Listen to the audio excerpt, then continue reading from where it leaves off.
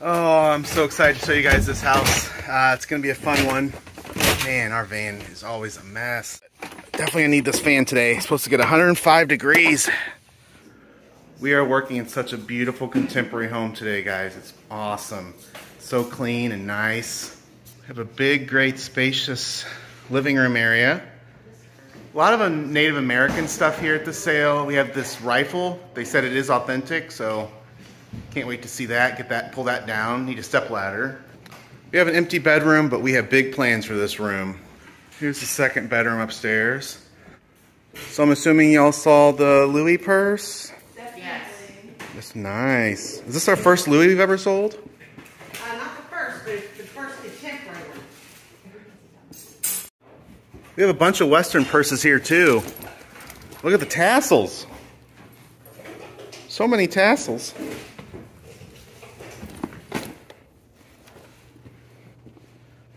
What you unwrapping? Royal Dalton. Royal Dalton. Yeah, oh, this beautiful. is what's over there on the coffee table? Mm-hmm. They're beautiful. Oh, Royal Dalton. Mm-hmm. Pretty. The boutique stuff should be all the way across here. Yeah? I'm going to put one clothing rack in here, and then we're going to hang out shirts and stuff in that closet. We're going to have to. Yeah. Because her clothes are brand new, J. Crew, new with the tag. Brand new. Clothes, but they're all 00 or small. Oof. That's hard to sell. So you're going to have this clothing rack. You have one more clothing rack over here. And this is going to be the boutique area. That's perfect. Oh, yeah, that's perfect. We have one more clothing rack to bring up. My poor niece has been bringing all these clothes upstairs. But look at this mess. So we emptied out all the clothing. We can start digging through here. A lot of stuff to be gone through. Have to get back in here in these boxes. That's always fun. Never know what you're going to find. Looks like it's Christmas. There's so much artwork here. So much artwork we have to display. Oh. So it's wrapped up. We can't even see what it is yet. Have these big metal cabinets full of treasures. And books and games. This is a Yadro. Look at all this here. Need to make room for tables. I'm excited to show you guys this table set down here. It's so wild. It's got like this leather top and the leather seats and like this wood bark bottom with like the wood sides. I can't even explain it. It's so fun. A lot of stuff to be gone through. It's exciting. And we have one last room down here, desk area. More Western themed artwork. Oh my goodness. Hey, F for Ford. There we go. I might need that. You know, if I ever go Western. Okay, I gotta tackle this garage. There is some stuff that we can bring inside. Here's a great bookshelf. I think I got all the furniture out of the garage that I needed to. Now what's left is just going through these boxes and start displaying it. And we're going to be finished in 3, 2, 1, boom. Here we have it. Oh, I'm so glad to have this done. It killed me out here. So hot today. It took me about an hour and a half. Let me show you around. My favorite pieces I found are these metal cactus yard ornaments. Those are going to sell really fast. Got an air compressor here. Put all the desk stuff together. Went through all the tools. Here's some Christmas. There's some good Christmas up here. Some stuff that will sell fast. Organize these shelves. Just some random tools and garage items. Yeah, it's looking really good. I'm glad I got it done. Now I don't have to worry about it and I get to go back in the AC. After finishing the garage, we are now working on the basement room. And so it begins. I got my first piece of Christmas up. And next, I'm assuming, I can kind of see that it says Christmas on the boxes, so I'm going to work my way back there. Miscellaneous, parentheses, good stuff. So let's take a look. Looks like the good stuff's gone. Here we have all the Christmas out. This all came from underneath the steps. Nothing really too amazing, just some generic Christmas. My next project is behind me, and it's a little bit overwhelming. Oh boy. Look at all the stuff back here, I just realized. There's a lot of furniture, antique furniture, all kinds of random stuff up here. We do have a lot of shelves, that'll help. And then we have a hidden workstation. I have not opened it yet. Alright, here's an old one. We have a truck. And some generic other toys. Box number 2 of toys. Yay! Okay, we have some metal toys, guys. A green Structo dump truck. A red hydraulic Structo dump truck. And then we have a couple Tonka toys. Oh. Transcontinental freighter. Cool. There she is all together. So it's time. We're going through the artwork. Rachel's taking her time going through uncovering it all. That one's wild. A lot of Bev Doolittle. Bev Doolittle. Okay. Bev Doolittle. And they have animals in them too.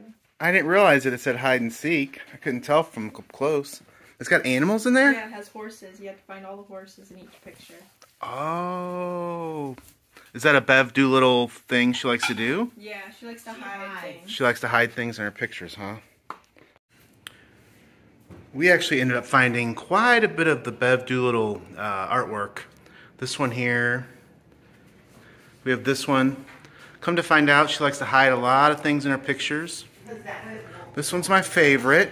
It's got horses and the trees, and then there's eagles, 3 eagles and an Indian here. I don't know if you can see it, but kind of made from the spots in the trees. You might be able to see their eyes and then their beaks. Here's another one. There are Indians and horses hidden in this one. So hard to see in the picture, guys. I'm sorry, but with the glare. And then we found a bunch of the prints unframed here, ranging from $35 to $275. Oh, I love that one. There is just a lot of cool art in this house, and we just spread it everywhere. Just art, a little bit of everywhere.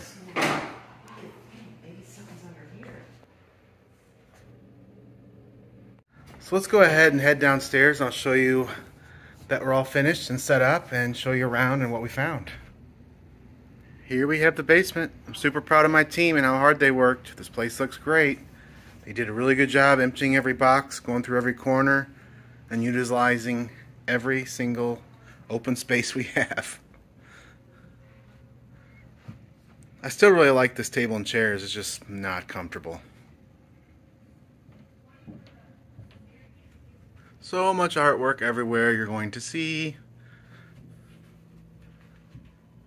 Really decorated in here. The storage room is the biggest difference. And look, we found furniture.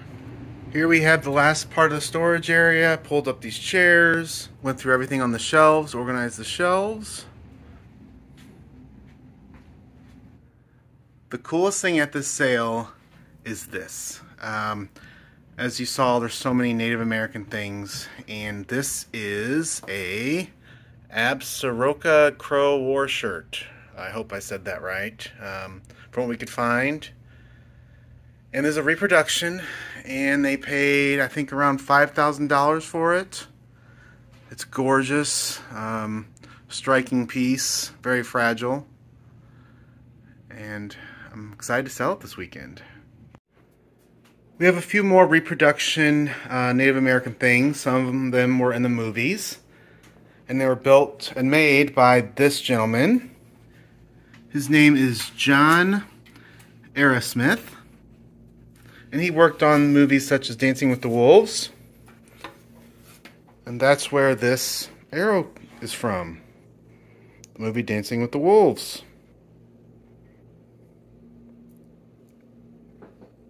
We have not priced that yet, but I think one recently sold for about $75 to $200. He created this reproduction Sue gun bag. And then he made this reproduction cradle board. We have $750 on it. It was made for the film Miracle in the Wilderness. So this is definitely an interesting things, and first for us, definitely having any movie props. This is a Hawken rifle reproduction. It's a gorgeous rifle. Really gorgeous. Here's some paperwork that goes with the Native American stuff that John Aerosmith made. A lot of these things the family took, but as you can see, we do have some of these things. Like the crow shirt we have hanging for $4,000. They paid $5,000 for it, or the appraisal of $5,000. There's the rifle, appraised for $1,200. The Sue gun bag, which we have, we put $500 on it. They appraised it for $700. All these things were bought and appraised in 1992. Most of these things are gone. It's definitely a first for us to have movie props and reproduction, high quality, professionally made Native American items. We even found a real gun. It's broken in a couple pieces here. We got $50 on it.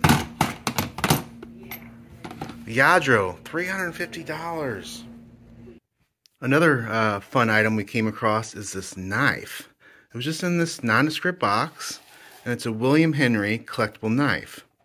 $600 on this thing. Apparently this guy's knives can sell for a lot of money. Sometimes in the thousands. Looks like it might have like Damascus steel. It's hard to tell, but it's like a purple glow color to it.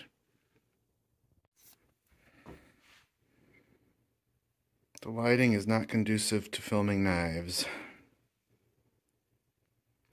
We've already had quite a few calls on it, and it was just sitting downstairs on the workbench. So hopefully it'll sell right away and we can get quite a bit of money for it. This knife even comes with its own little DVD. Superlative function deserves to be elevated to superlative art. William Henry Studio. It really is a beautiful knife. This is a look at our boutique room, by the way. Rachel's working on pricing some of our better items. These little marble figures. So we're going to have our purses. Speaking of purses, we decided to go with $750 on the Louis Vuitton bag. She paid $1,700 for it. I think it was in 2017. And here's my truck display. Do you guys like it? I love it. It looks so good. And then this is where we decided to put all the clothes. All these clothes were in that basement. Poor Eva carried them all the way up. Is this not one of the oldest pieces of clothing you've ever seen? Oh man. And really it's in pretty good shape considering it was just shoved in a box in a armoire downstairs. It's got the shoes. The shoes have seen better days. That's not creepy.